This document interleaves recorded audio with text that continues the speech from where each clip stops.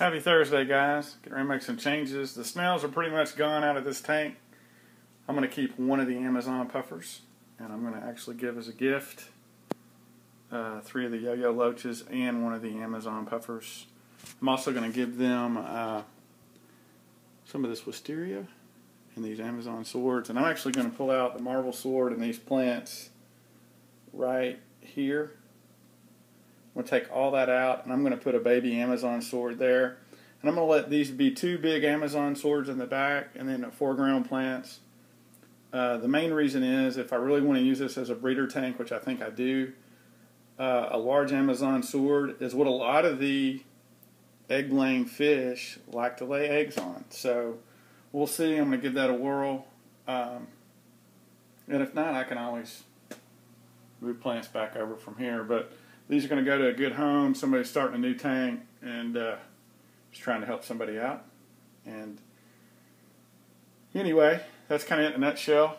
One other thing I'm doing, I've actually got a little cooler that I'm going to use to put these guys in. I'm just going to show you, but it's kind of a long trip. I would definitely recommend packing your fish in a cooler, especially on a cold day like what we've got outside today. And I'm actually letting some hot water sit in the cooler. It's one of those igloo plastic ones because it was in the garage and it was cold, so I'm letting that take the bite out of it. Going to put them in some big Ziploc bags and get this thing going. But I'm hoping to post some good video with this. Going to go see a really interesting guy today, and going to go see where this gets packaged. It's made in California, but it's packaged just right down the road from me. I'm going to get a tour of this place, and I'm pretty stoked about it. So anyway, you guys be good. Happy Thursday, folks. What an awesome day. A lot going on. I'm going to hurry up and make this quick. I'm going to clip some things into this video to show you what all I did today, but I took a tour of this place right here, Cobalt Aquatics. Awesome place.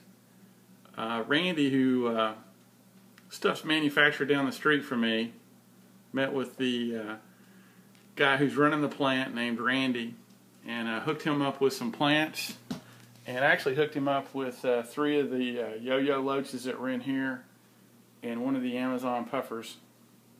And I've got one in here. It's still got a lot of work to do on these snails, but I'm confident that it'll knock it out.